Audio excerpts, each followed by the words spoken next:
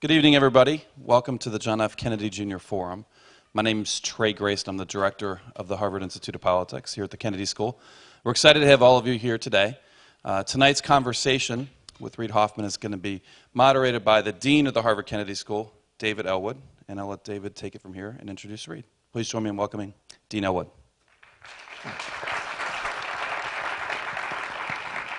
So let me extend my welcome also. I have to admit, I have done quite a few forums in my day, as many of you know. I'm about as excited and nervous about this one as I have been in quite a long time. So we are really very fortunate to have Reid Hoffman with us here today. I do want to thank the Institute of Politics and the Harvard Decision Sciences Laboratory for all the work that they did to make this all possible.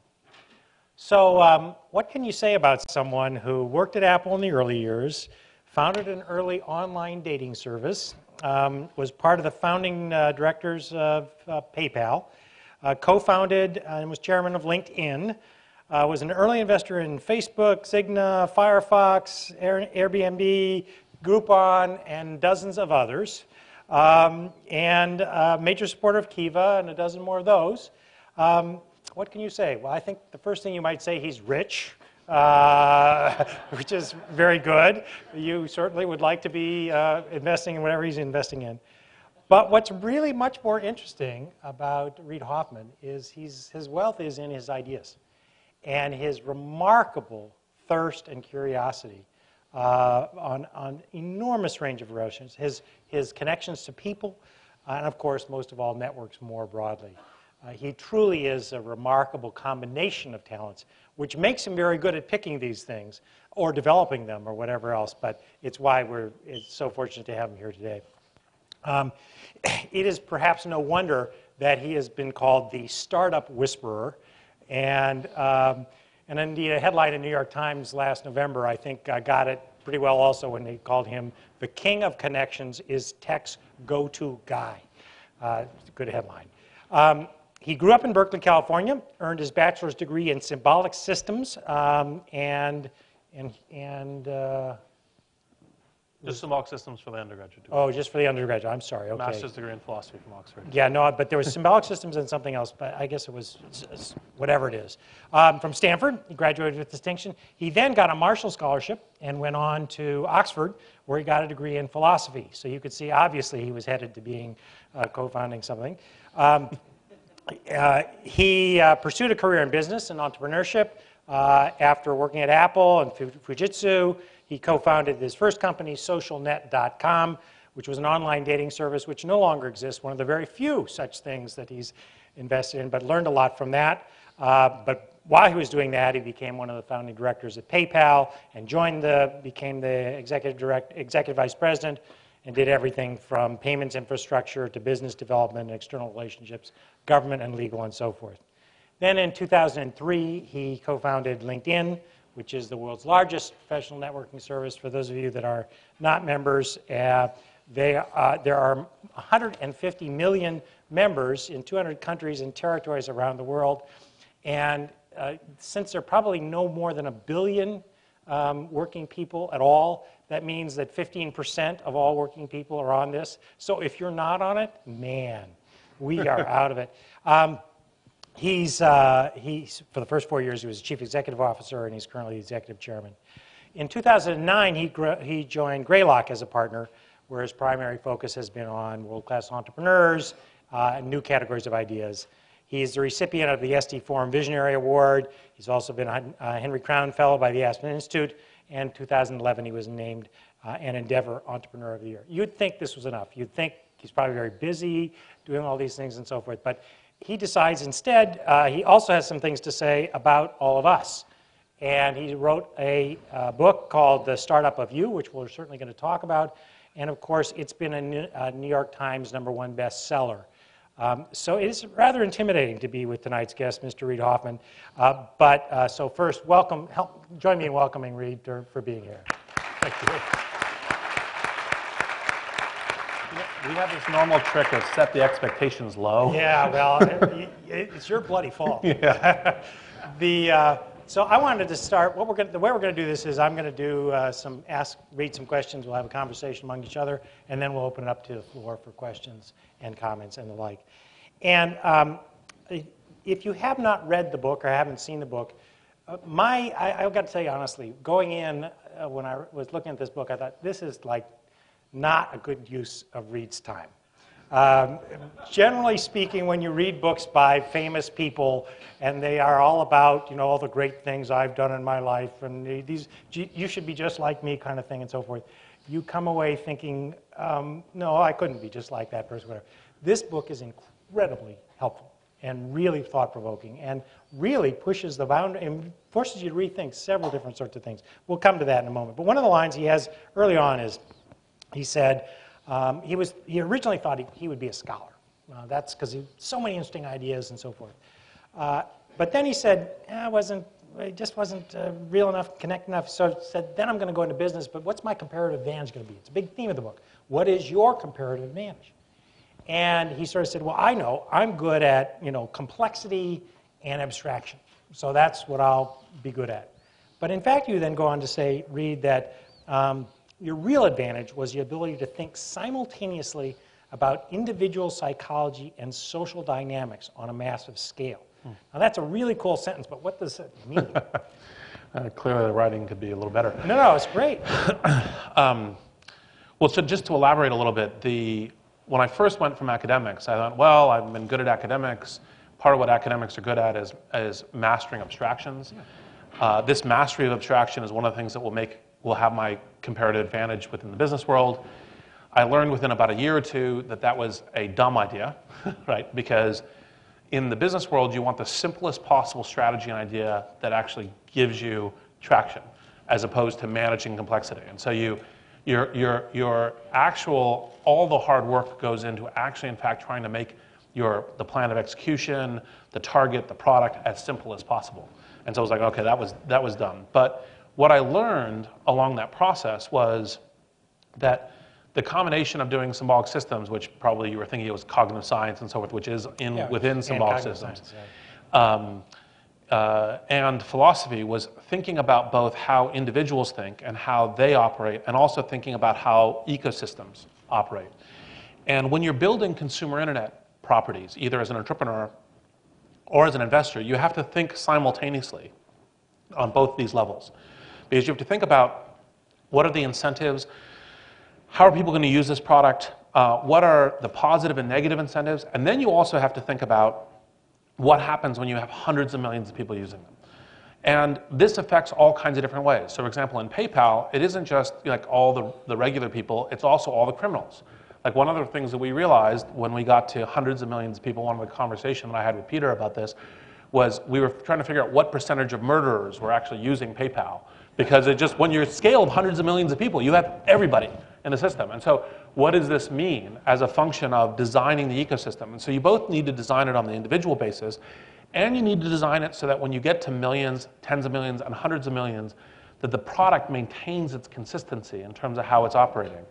And this simultaneous design, together with a function of, well, how do you grow from the first couple users into this, the various techniques that you add into this, like for example, when you put in a game dynamic, to give you an early example from LinkedIn, we wanted to have a game dynamic that would cause people to say, well, I want to show myself as more connected.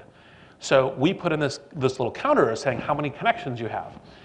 And the positive part of the game dynamic is this helped the people who wanted to play this game. This helped the early connection density within LinkedIn. This is the individual psychology. But then it kind of went haywire because some people wanted to play this game so badly that they were going to 30,000 connections, which nobody knows 30,000 people. It's impossible, right, as a function. So when we were tuning it, we went back to, we now set what is currently the 500 plus. So these are the kinds of things about going both kind of at an individual level and at a social level, and simultaneously building the product on both levels as a function of knowing, like, will this product work? Will Airbnb work? Will Facebook work? Will Zynga work? You have to look at both levels when you're doing it, and then both levels when you're building it out. That's really interesting. So in your life, networks have always been a big part of it. How did you translate that into LinkedIn? Why, and of course, social networks were around already. What made LinkedIn different? What brought you that idea? Well, one of the things that's kind of has an intellectual substrate to LinkedIn was paying a lot of attention to why is it Silicon Valley is such an awesome place for innovation. And what I'd noticed was what was happening in terms of the formation of ideas and the very quick iteration was that people just didn't confine themselves to silos and talking. So you would see a person from Yahoo in their small business division sitting down with a person from eBay and talking about how do you find small business online, what products they like, what is going on in the general sphere and so forth. And this sort of ideation was part of what makes Silicon Valley such a powerhouse of innovation.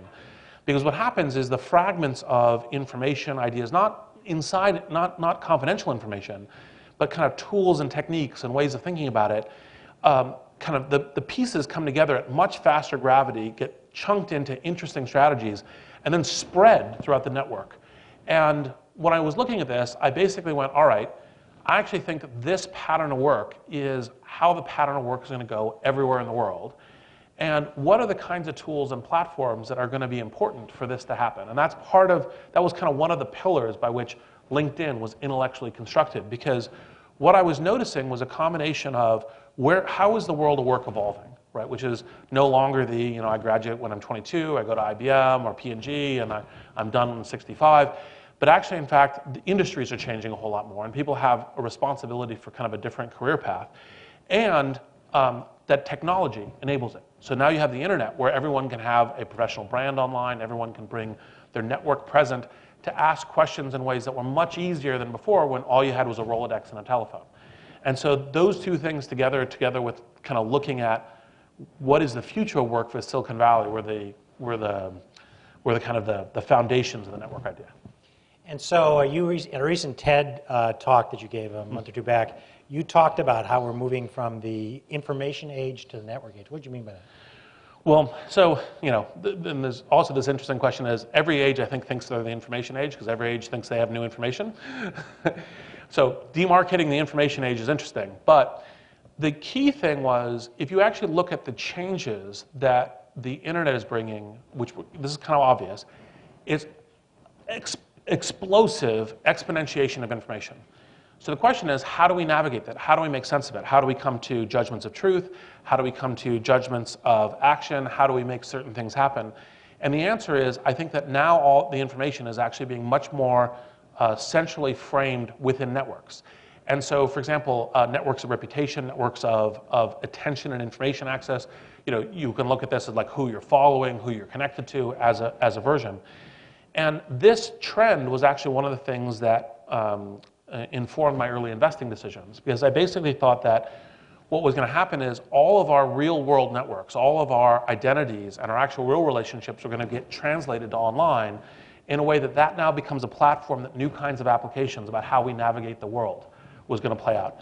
And I think this is an ongoing trend that when you think about how do you solve various kinds of problems. So for example, and I suspect the conversation will get into this, but what does the modern university look like? What should governments be doing? How should corporations be doing innovation? How should individuals be managing their careers? The question of what's the network way of doing that is I now think is a very central question to looking at how do you amplify and supercharge. And I'll add one more thing before we get to the next part of this, which is part of when people ask me, how do you build all their Silicon Valleys? And the really key thing is creating network density. Because it's the network density of people being able to find each other with the right information, expertise, resources in a fast-moving clock that is the thing that creates the amplifier for entrepreneurship. But you were kind enough to host Jen Lerner and a group of us for dinner at one point in Palo Alto, and it was, again, this one-on-one, multiple people, incredibly intense intellectual discussion about ideas, about how you take it to use it and so forth. But there's a lot of that human interaction piece there. How far along are we on making the virtual version of that as powerful as the Silicon Valley piece that inspired you? I think we're just in the beginning steps. And part of it is people understanding what being network intelligent actually means as acting as an individual. So And this is some of the things, the longest chapter in the book is a book on networks, because people frequently misunderstand and go, oh, networking is kind of icky, right? You know, like someone walking up to you, you don't know, saying, hi, my name's Reid, nice to meet you. And you're like, oh. And actually, in fact, part of being network intelligent is you have a group of people that you have trust relationships with, alliances. There's ways that you build alliances by knowing people over time, by helping each other solve various problems.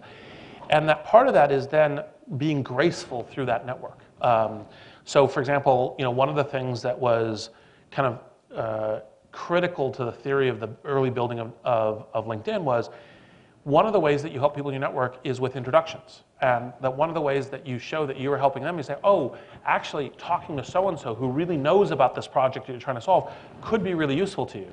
And part of what LinkedIn then does is it makes it much more easy and transparent. So when you're thinking about, well, I'm trying to figure out, for example, how does, you know, all the Silicon Valley industry apply to the next generation of government, you can go do a search on LinkedIn. You can find out who I might know who might be useful and say, oh, is talking to Mitchell Baker, who's the chairperson of Mozilla, oh, she'd be great. Oh, could I have an introduction? Let me talk to her. And that sort of thing is much more human. Now, I think literally these tools are just beginning because it requires the conceptual shift for people to think about how am I network intelligent in the way that I act, the way that I behave. And you've talked now about network literacy. Mm-hmm. What do you mean by that? Well, so one of the things, this is part of the TED Talk, was I said the literacy is like a notion of a basic skill. It's like language. About a decade ago, John Battelle coined search literacy for folks who could use search in order to find the right information, would have an edge, a comparative advantage.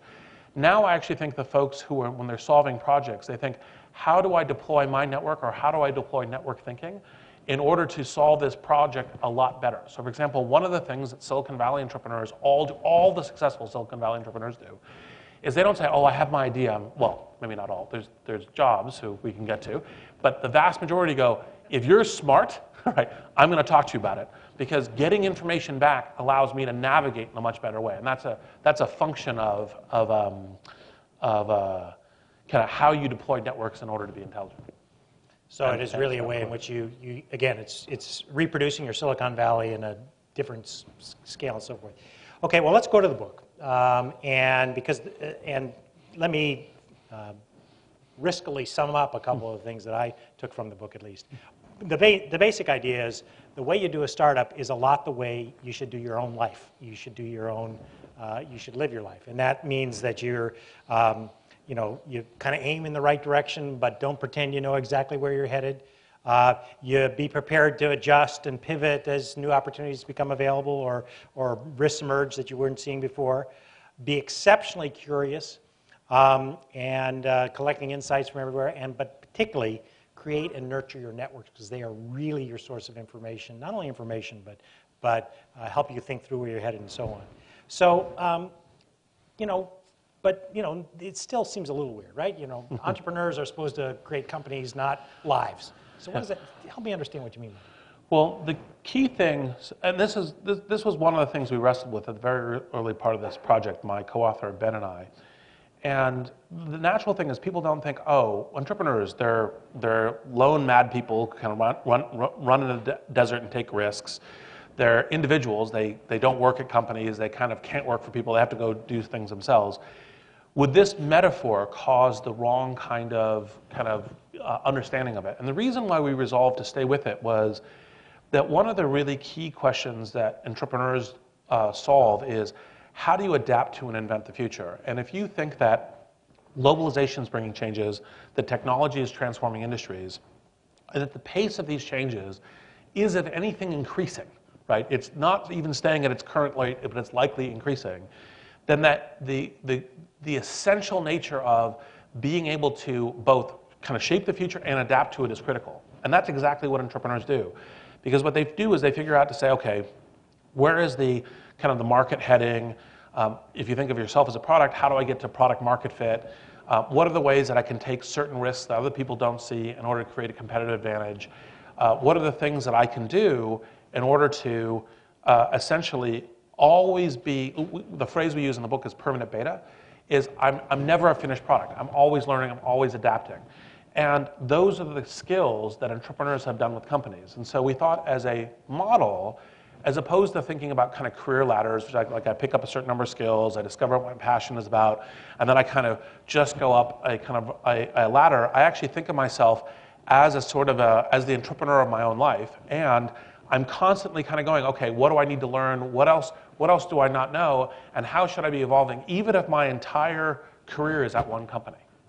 And that was the reason why we thought the metaphor would be important. One of the more provocative things you talk about is, well, back up. Every graduation speech just about that I've ever heard, the person basically says, figure out who you are, follow your dream, go for it and make a difference. And I would say that's not exactly your message. Is that fair? That is fair. I mean, we think that what you're passionate about is one important ingredient. But one of the things that we think is wrong in a highly changing world is that you actually also have to read the market. You have to have a sense of, like, what's the market I'm going into? What is my competitive differentiation? What are competitors doing? Like, one of the things that we included in the book that struck both Ben and I is we saw this billboard along Highway 101 in Silicon Valley. It said, 1 million people can do your job. What makes you so special, right? And that's the kind of thing to think about in terms of globalization, about like, okay, how is it you could create this kind of competitive advantage? And part of the thing is, when you think about it, is yes, your passion and what you're driving to, what your natural proclivities, that's an important variable in the equation, but it's radically incomplete. And just like entrepreneurs they can't just say, oh, I've got an idea for a product. It's a fizzy cola, and I think I'm just going to do it. It's like, well, there's a few of those out there already. How is that going to work? That's the same thing in terms of how you think about yourself. So the discovery of the passion is important, but radically insufficient. But also, you emphasize, and it's clearly true, that we are all changed by our own experiences. Yep. And so what we were passionate about didn't work, doesn't matter, whatever. You see something else that does. Yeah, the mantra that we put throughout the book was the world's changing, the competition changing, and you're changing. And so all of your techniques, plans, and strategies should incorporate that those three variables are always changing. And here's the techniques of how to keep this kind of flexible planning as you're going. Now, one of the things I emphasized in my introduction of you, and we talked earlier, and it's one of the areas where I wish the book was even stronger, was this intense curiosity that you have, and that I think is partly what makes you kind of unique. Is that something that, I mean, again, most people, they're done with school, they're not so sure they want to learn so much. For them, networks are not a source of information, they're a source of friendship. How do you train people to be constantly open and curious, and how do you think about that? I think at least curiosity is somewhat like muscles, right? So you have to exercise it, but I think with exercise you can get better. And I actually learned kind of a technique that I use constantly from one of my tutors, a guy named Bill Child, who's a philosophy tutor at Oxford. And when I sat down with him, I thought we were going to have dinner, and I was going to ask him all these questions about philosophy, because I was trying to think about, like, should I become a professional philosopher?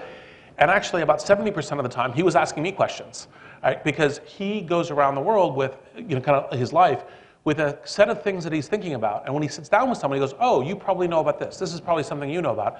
And he starts asking questions. And one of the right ways to engage in your network, whenever you're sitting down with someone that you're getting to know, someone that you know, is like, oh, what are things that I might learn? What are questions I might ask as a portion of that? And if you actually use that as a kind of ongoing discipline, I think curiosity is something that can be learned. It is not purely ornate. And it's a skill that you can get better at, because if you're talking to someone and you ask them a question about something that's important to them, something you want to learn about, it's a great starter for an interesting conversation where you can possibly encounter serendipity. So, for example, I might ask, Dean Elwood about his perceptions about what's going on the internet. Because even though, his expertise and focus is government and a bunch of other things, actually that may be a useful intersection where suddenly we can have a serendipitous conversation where there's a discovery that's really valuable. All right, and you, of course, are the king of networks, and you have a lot in there about how you really become and use networks. And again, there are some things that I wouldn't necessarily have thought about.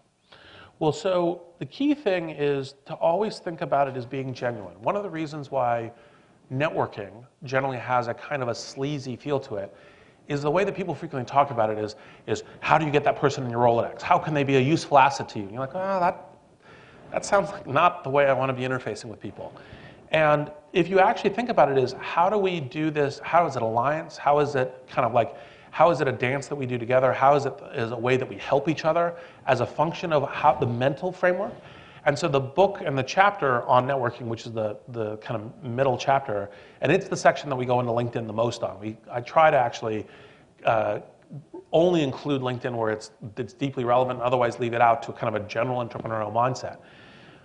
But it's a section where you start thinking about, like, okay, what are the ways that you build genuine relationships? And how is it that in doing that, you actually have a network of people around you who are your allies in how you navigate this modern world? And so, okay, we're in the education business here and so forth. So what does this mean for education?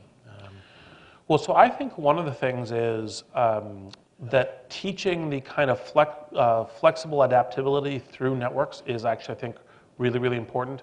I think the notion of actually trying new things, obviously one of the things that classically education has been around is like, okay, this is what you learn, then you test as a way of learning and so forth. But how do you include more kind of varied elements in it? So for example, like one of the key things, if you think the world's changing at a faster rate, events like this one are particularly great because you said, like, let's bring in perspectives from outside the university and embed them in the learning process. And I think this can be done. I think these events are great. One of the reasons I was honored to be here. But I think also, like, how do you build that actually into coursework? How do you build that into projects? How do you build that into ways that people bring not just the network within the university, but the network around the university for forming connections, intelligence, taking risks, trying things, these sorts of things, I think would be the kind of natural prescriptions that would come out of kind of network thinking and entrepreneurial thinking in universities. Do you think of any examples where the traditional classrooms at a Stanford or whatever else really help people learn about using networks in the way you described it? Not just how to get connected, but how to really have these high quality, trusting, interactive, mutually beneficial networks.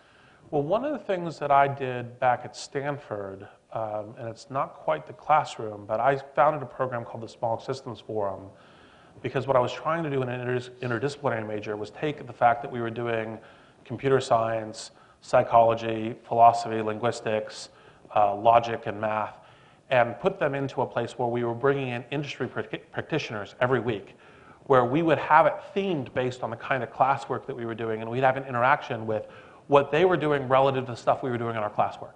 And that was an effort very early in kind of what the stuff I was doing to try to meld these two together, because the students could then be going, oh, that's how the natural language process is actually being used in these people trying to build products. I understand it's not just a kind of a formalism I'm playing games with or learning a kind of a skill with, but I can see the ties between it. And also, by the way, frequently you'd find, oh, there's a lot more. This one class is not enough. I need to learn a lot more in order to get there. But I think those kinds of things. I also think that the notion of I think that it's supposed to I think the ivory tower from freedom of thought, freedom of expression is extremely important, but I think the ivory tower from a question of knowing what the OS and how the modern society is running needs far more interconnection than it does. And so those would be areas that I would kind of shine a spotlight. Okay, I'm going to one last question, then we'll allow you to write questions, and we'll be taking them from these microphones and scattered around the audience. But that, technology has really created unbelievable turmoil and excitement and creative destruction, really throughout most industries, increasingly now, and even in the nonprofit or civil society. But it's really had remarkably little impact on basic government and all those sorts of things. Well, do some e-delivery stuff. It's easier to renew your driver's license. Some places you can figure out where the bus is. But in terms of the basic functioning, the deliberation, think about health reform, think whatever else, I think most people look and say, man, it's not getting better, maybe it's getting worse. How do I apply these same insights, which clearly are powerful, clearly are about deliberation as much as they are about, and yet they haven't happened. So why isn't it happening, and how do we think about getting to a different place? Well, let's see. So three fragments of answers. One fragment is, generally speaking, when we're looking at plans that we invest in Silicon Valley, we tend to try to run around existing institutions rather than go through them, because creating that change within the existing institution almost always bogs you down in trench warfare. Problem is, you can't really run around government. The government is actually the thing that makes it happen. So you have to actually go through and actually help institution and organizational change, which is almost always slower. That doesn't mean that there aren't probably some things to do. So the second part of it is, well, what are the ways that you can apply the techniques? So for example, can you create kind of like, sorry, for example, reputational networks and other kinds of things for ideation about what kind of discussion that's going on in the political discourse. One of the things that's interesting, internet properties almost always create their own brands. I mean, if you actually think about it, like think about what the brand of Facebook or Twitter or LinkedIn is, and yet not a dime was spent on marketing the brands, which is kind of classically how brands are spent. Well, can you create brands of trust in kind of similar kinds of ways that can affect the public discourse? And maybe that's a way to kind of approach it without having to completely go through the kind of the center of changing the deliberation process. Obviously, questions of transparency. I mean, like for example, what kinds of things could you create that if you use kind of Wikipedia as a model on certain kinds of bills and public discourse might be potentially interesting. And the classic thing, and this is kind of the last part of entrepreneurial part of this, is to try a number of them with a process by which you go, like one of the things I've kind of learned to think about any project in from Silicon Valley was one or more founders, a plan, and resources. And you have to have a good answer in each of these to how that plan will go through the current market, have a competitive edge, and will likely have a path that they can kind of iterate and pivot as they're going down. And that's, like getting a number of those projects going in the space would, well, it's already happening, but to amplify that even more.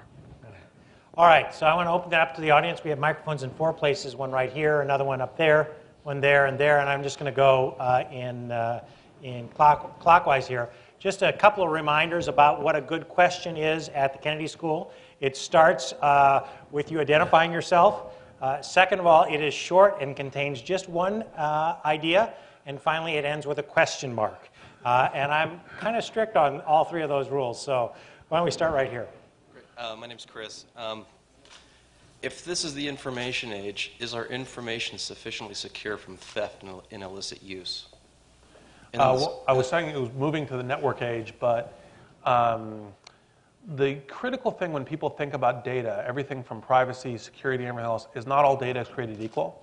And so what you actually have to do is which pieces of data are particularly important for privacy, for security, et cetera. And obviously, we're evolving into the future so fast that, kind of cyber terrorism and cyber warfare threats are serious. What's going on with some commercial entities? I mean, obviously, there's lots of problems with spam and other kinds of things that are also happening. And so you have to, given the speed is accelerating, you have to respond to it. And I think there are challenges there, but I'm ultimately optimistic that it'll be sorted out the right way. So what a secondary question? Yep, thanks. Just sorry, one per customer. Right up here. Hello, Mr. Hoffman. Thank you for coming. My name is Sam Panato. I'm an undergraduate at the college. And my question is related to design thinking and how it relates to this entrepreneurial mindset that you're espousing. So, like, if you think about like the process behind a company like IDEA or Continuum, how do you see the relationship between sort of like the design thinking process and the self-improvement entrepreneurial process? Yep. How do those two relate in your mind and in the context of your book, of course? Yeah. So design thinking is a process by which you take in multiple considerations and iterations in order to get to a good-shaped product, service, et cetera. And so I actually think they're naturally synergistic, because I think the question of learning these tools about thinking about how do you bubble from constraints into essentially figuring out, like, this is what the design of this should be, is part of that flexible iteration process. When you have, like, for example, in the book, I go through plans A, B, and Z. You can apply them to each one of them. So it's actually, I think, natural synergies. I don't think it's actually at all in conflict. No, but do you feel like... Sorry. Sorry, I'll try to answer more fully. Well, Hi, my name is Jacob Morello, and I'm a freshman here at the college. And I'm asking this question on behalf of the Forum Student Committee here at the IOP. So in 20 years from now, obviously social media is huge right now, and it's only going to continue to grow us closer and closer together. What do you feel is the balance between privacy and connectedness? It seems like currently that there are some questions about privacy with the amount of information that we willingly post online. Thank you. So I think it's a very complicated question. I think one of the challenges when people normally think about privacy is they don't realize that it's a moving bar, and it depends a lot on how people frame it. So if you frame it to someone, it's like, oh, this entity, government, corporation, et cetera, is going to use your information and you know nothing about it, that naturally brings alarm. When you say, oh, actually, there's a bunch of data that's being generated that's providing the service that you're really liking, it's like, oh, that's okay. And as an instance, in 2000, DoubleClick ran into a lot of trouble with their acquisition of a company called Abacus, which was tracking some elementary information about users in order to target web advertising. Whereas that's now standard to what everyone's doing. And actually, most people are okay with it because they're like, look, if there's a chance that I see advertising that's more relevant to me, that's good for me. So the key things to think about, this is a little bit of the answer to the earlier question of not all information is created equal. So for example, what movies are I like, that by and large is pretty safe and there is no way it can be ambushed. Whereas location information is much more careful and you have to be much more careful about that. And so what I think is happening is, we're going through this very fast cycle by which we're trying to figure out which pieces of information actually lead to better tools, better services, better navigation in a world that I'm much more likely to love and to be in, and which ones are very dangerous. And for example, take the central kind of photo tagging kind of experiences. On one hand, if you had described that before the system was existing, everyone would have been a little freaked out about it. Whereas, in fact, actually, a lot of people now really like it because they're like, oh, it creates a social fabric by which I'm discovering things with my friends, and people begin to learn the rules of, oh, I put these kind of pictures up. I put up pictures of us at an event or a party and these kinds of things. Now, it's not to say there aren't problems, but when a huge percentage of people are actually using it and liking it, then that ends up working out well. And you have to track that it's not one solid line, that the line is actually moving as we all discover what works for us and what doesn't work for us. I loved the story recently that said spring break in Florida is much less fun, much less dramatic and, shall we say, revelatory than it used to be in the past because everybody knows you're being photographed. Yes. Right here. Thank goodness for some things. I have kids. Reid, we were together at the MacArthur Digital Conference. Yep. Mark told me Zao.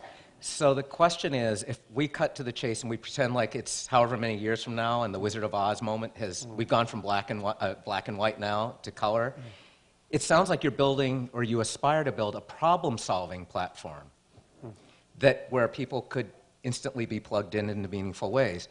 What would that be worth if you're guessing the value of that?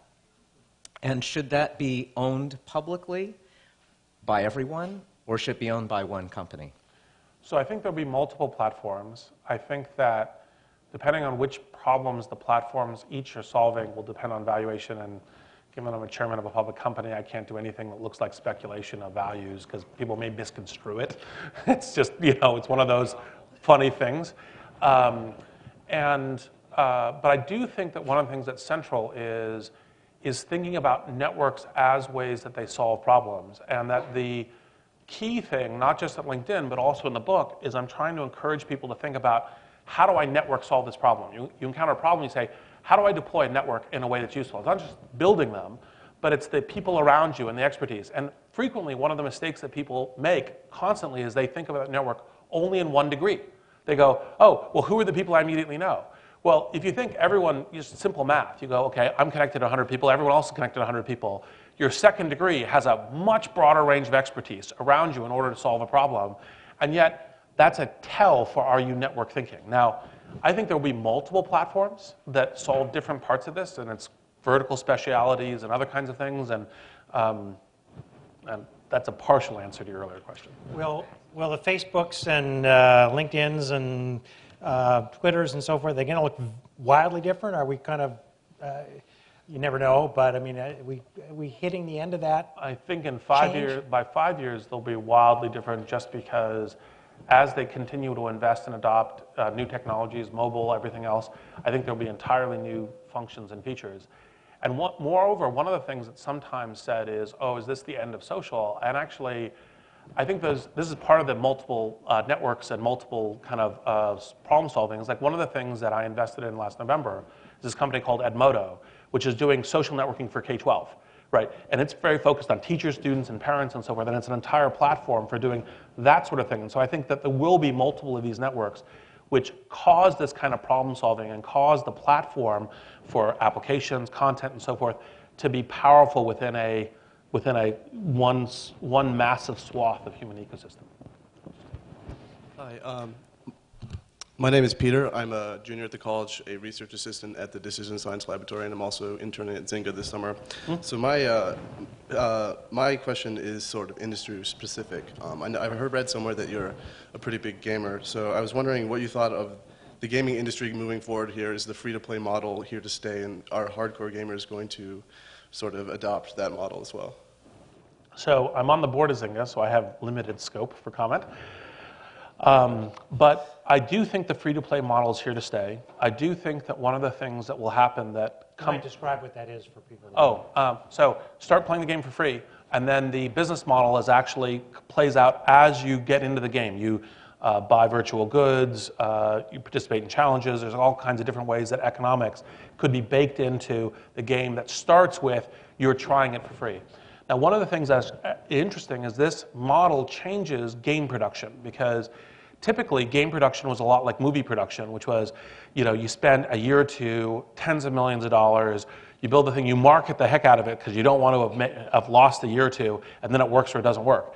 One of the things that Zynga has pioneered and done very well is they build a light game, and then they deploy it, and if people start doing it, then they build the rest of the game behind it really, really fast. And this kind of dynamic of changing the entire way the product's conceived, the way that kind of what is versioning, what is iteration, on how all of that works, I think is also here to stay within the gaming industry. Right up here. Jorge Mazal, an MPA student here at the Kennedy School, and my question is, what advice would you have for social entrepreneurs in the education space? Advice that I have for social entrepreneurs? Yeah. Okay. Okay, 2 hours later. The key thing is education is similar to the government question is earlier. There are some things that are very slow-moving, difficult parts, and you want to make sure that your entrepreneurial project does not bog down on them too much. And to just be clear that I'm not just kind of dumping on kind of how does the slowness of educational institutions. The same thing is true of enterprise software. So when you're looking at how do I get this project to work, you want to have as few variables to be in the control of a slow adoption process as possible. Because the more that you have, the slower it is, the harder it is to raise capital, the more difficult it is to get above the noise and do math. So think about what is kind of, like one of the models that I use frequently for entrepreneurship is you think about you got the Marines landing on the beach, that's your initial market entry strategy. You have the Army going across the country, that's the ballooning in term market, and then you have the government running the country after you've established it. 3 phases of an approach. It's particularly important in the educational space to make sure that you have a really good beach strategy, right? That you establish an initial beachhead that then allows you to begin to march into the market, and that would be one thing to focus on. But there's literally, it's hours and hours in this space because it's a difficult space, but it's good work. So, left. Right over here. Hi, my name is Ukem Asias, and I'm a graduate student at the Cornell Institute for Public Affairs. And I had a question about your work as it involves social entrepreneurship, because you advise both Kiva and Endeavor, and I was just wondering what advice you think that entrepreneurs are not getting right now in that space. Well, part of it is, well, I think again, there's tons of different things, and it's different entrepreneurs and different advice. But one of the key things is to not get too distracted by a double bottom line approach. So while you have a mission and while there's something you're trying to do, don't really focus on just being an entrepreneur. You have a mission in terms of what you're trying to do, but the principles of is the business model going to work? What does early customer acquisition say? How do all of those things work? And so part of the reason why Kiva, Endeavor, and also Startup America are all projects that I agreed to join the board of is because each of these things themselves is a social entrepreneurial project, but they are run with a discipline of a pure entrepreneurial project. We run the boards the way that I run .com boards, these sorts of things as a function of doing that. And so what it is to not let the mission distract you from the fact that in order to be successful, you have to run with the same skill and discipline exactly as entrepreneurs do and answer all the same questions, even though you're driven by this mission. Now, I think all great companies are also driven by mission, right? This is a change that I want to see in the world. So don't think of it so much as a social entrepreneurship, think of it as entrepreneurship where you also have a specific mission that you're pursuing. Thank you. Right here. Hi, Alex Kapoor. I'm a master's in public policy first year here at Kennedy. I understand you have a fascination with game theory and use it to potentially evaluate how people might use their networks or enable their networks or even inhibit them. I'm wondering what the fascination is, maybe what research you might rely on to kind of rationalize that interest? So unfortunately, I think I do actually have an interest in game theory, although I wouldn't actually characterize it as fascination. Partially is thinking about kind of how individual dynamics go into social dynamics.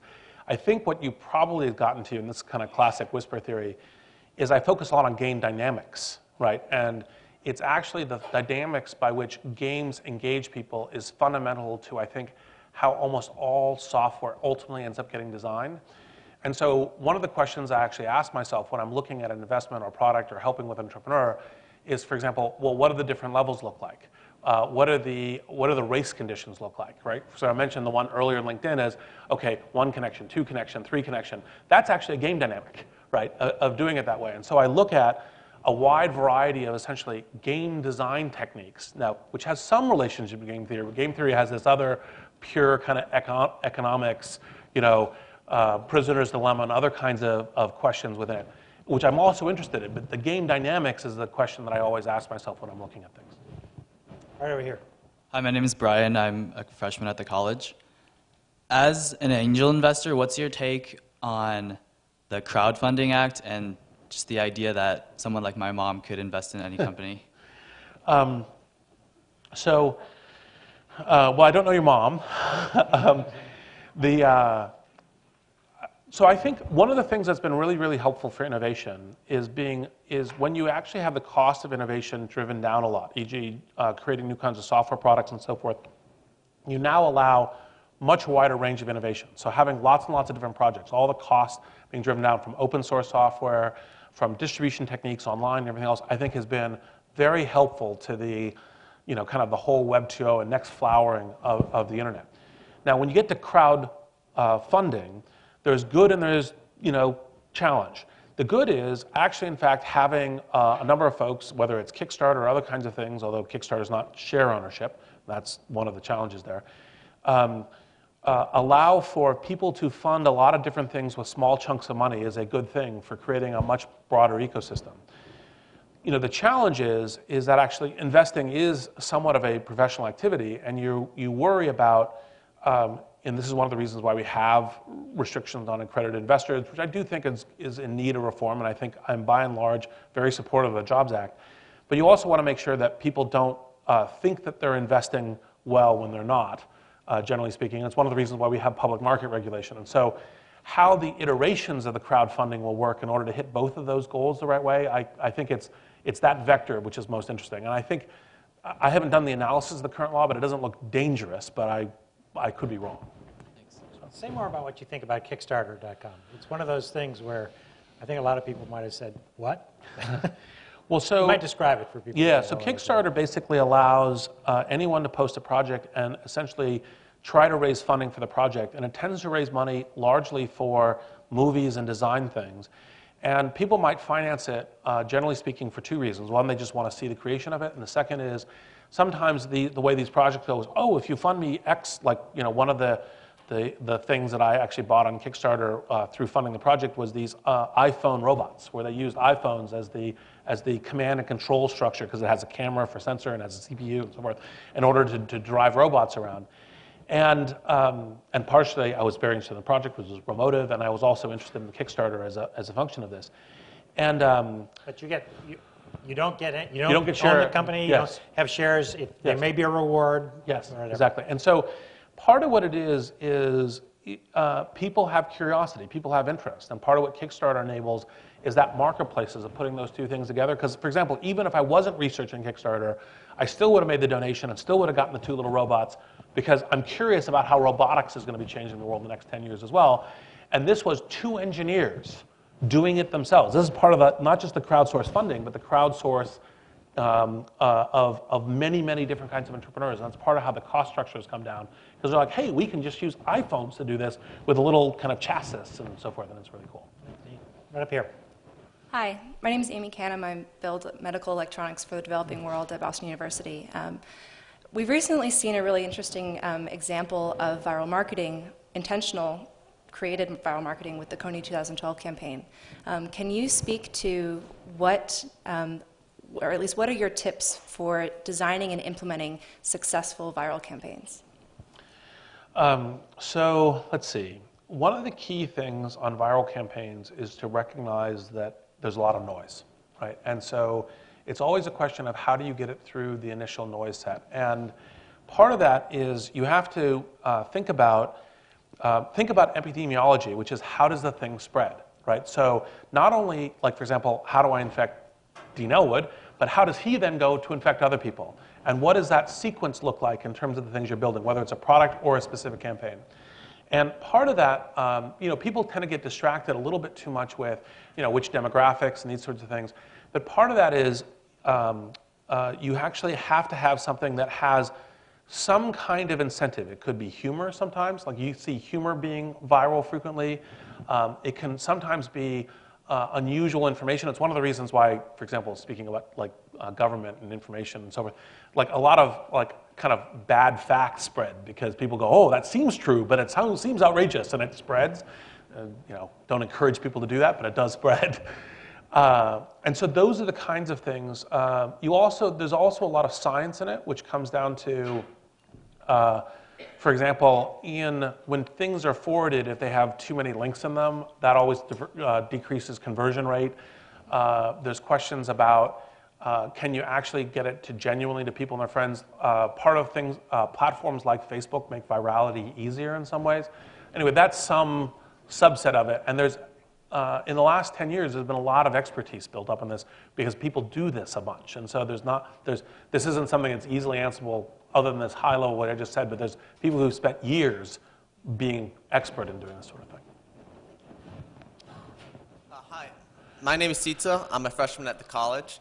I can imagine working in the tech startup industry must be immensely exciting because it's evolving so quickly, because there are all these new innovations coming out as I see really daily. I guess how, as a leader of a tech startup company and as an investor in others, do you manage to stay on top of the market, ahead of the market? How do you manage to encourage an atmosphere of innovation? Well, so actually, the central thing, which is one of the things, and this is not a plug for the book, but you use your network to gather intelligence. So one of the things, whenever I'm sitting down with folks from Silicon Valley and other folks, nearly one of my very first questions is, what new have you seen that's interesting? Because in order to have that constant kind of radar and sonar pulse about knowing what to focus on, what happens is when you're sitting down with a bunch of folks who also are thinking about similar questions, then very quickly they say, oh, there's this thing called Kickstarter. Have you seen it? It was actually founded in New York. It has this really interesting creative marketplace. Here are the dynamics of it. Oh, I'll go check that out. And you pass that kind of intelligence along. And so part of it is, it isn't you spend hours in front of the computer exhaustively researching everything. You couldn't. It's the information explosion. It's part of the reason why information age and network age. But it's the network of folks where you go, oh, this is the kind of thing that really matters, and you're asking the questions of folks in order to get signal from noise. Right here. And turn the microphone towards you. It seems to be it seems to be angled in odd. a funny way. Yes, there you go. I'm Jules Peary. I guess I'm a serial entrepreneur. I'm CEO of my third startup, and my second one had the misfortune of competing with LinkedIn. You never heard of it. My first one was mentioned by that first undergrad, though, about design thinking. It was Continuum, so that one's done well. And my question is, as an entrepreneur, you talk a lot about, in the startup of you, about pivoting, change, reacting. And I want to ask you a more introspective question about if you could have a do-over in any of your major choices or actions you took, what would it be? The primary do-over thing I would probably do is when I went from Apple to Fujitsu with a list of expertise that I wanted to learn from being a product manager, because my model then was much more of, I need to have all of these different skills. And so I was literally working through a list of how do I pick up these skills, and I'll work at whatever place that I pick up those skills. And probably what I would have done is begged my way into any job at Netscape, because being central to the network was more important, and that I would learn and pick up the skills and iterate from there. And so this isn't any kind of disrespect to any of my Fujitsu colleagues or anything else, but Netscape was the center of where the consumer internet stuff was happening. And so literally, like when I thought about it, I was like, well, I would have gone and said, look, I'll do anything. I'll work for free because I want to work here in order to be the center where the network, where this whole transformation is happening. Of course, it's easy to know that it was the center then. You didn't know it then necessarily. I mean, Well, did some part of your brain say, gee, maybe I should do this? Well, I knew something important was happening, but I hadn't put it together with because I've been iterating on building what I think network thinking is go move to where the network, get to the core of the network. Because that's how you get serendipity, that's how you get breakout opportunity, that's how you learn things at a fast rate. And so I was like, no, I need to learn these skills in order to go do the startup, because the VCs are going to have this checklist of having these skills, as opposed to, no, go to where the network is really dense and figure out how to get the skills while you're at the density of the network. All right, we have time for 2 more questions, here and here. All right, hi, my name is Jeff. I'm a second year at the business school. I think I'm probably going to know the answer based on what you just said, but what advice would you give to an aspiring entrepreneur who's looking to sort of follow your footsteps in terms of a first job out of school? Big company, small company, do your own startup, something totally different. Well, yes, I'll give 2 parts. The first part is exactly that, which is go to where the central points of the networks, where is in roughly the industry or the kinds of technology, the kind of thing that you want to be doing is. The second part of it is invest seriously in your soft assets.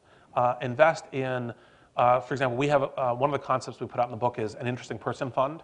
So like, for example, think about how do you say, I want to talk to a new interesting person every week or every month, and how do I invest in doing that in order to be building up the set of information, skills, expertise, and people around me in order to do that.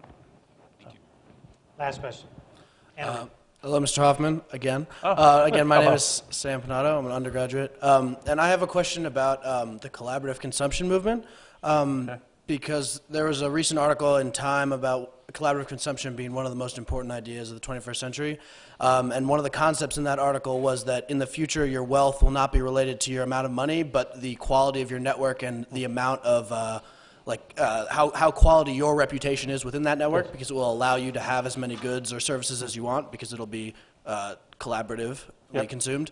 And I just wanted to ask you, with your expertise and thoughts about networks, so you've obviously had a lot of thoughts about them, what you think about that in relationship to the concept of collaborative consumption. Well, so the high line is, part of what I think networks do is they amplify your ability to find information and get actions done within shorter time frames and potentially be much more on target. It's one of the reasons why network density for amplifying entrepreneurial ecosystems is so key. So when you think about that and you say, look, the key thing is your reputation within a network, and that actually counts as a major part of your capabilities, as important or more important or whatever, it doesn't really matter, as, for example, assets like money and other kinds of things. Well, that's a natural fallout from that point of view, because if you think that what matters is kind of a globalized and highly competitive, an increasingly competitive world, is my ability to find information, my ability to take action, my ability to be on target, my ability to correct quickly, my ability to bring resources to bear, and all of that is done through your network, where your network's responsiveness to you has a lot to do with your reputation, right? Then that is all critical, right, as a function of doing that. And matter of fact, to harken back to the very first part of the reason why I thought that network literacy was important enough to use a concept like literacy is because the ability to do that will be a massive differential edge for how you're working, how you're running a career, how you're running a project as a function of it. And so, by and large... Sorry, the ability to do what? Network literacy. Network literacy, how to run a project, right? How to manage a career, how to get work done, these sorts of things, then that's really critical. All right, well, so I can't let you go without saying, what cool have you seen lately? You mean in technology? Yes, well, that's the same question you ask when you sit down with your friends in the Silicon Valley. Well, part of what I think is beginning to happen is I think that the open platforms that Apple has originally created an Android in terms of a set of applications has begun creating a set of networks that are going across mobile and are focused specifically on mobile. And some of those have achieved some height already, which is like Instagram, which some people here may have seen already.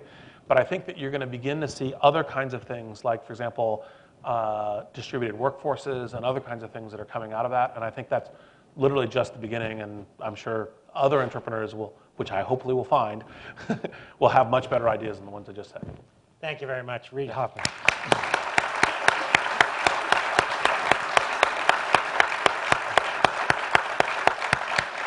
Well done. Thank you.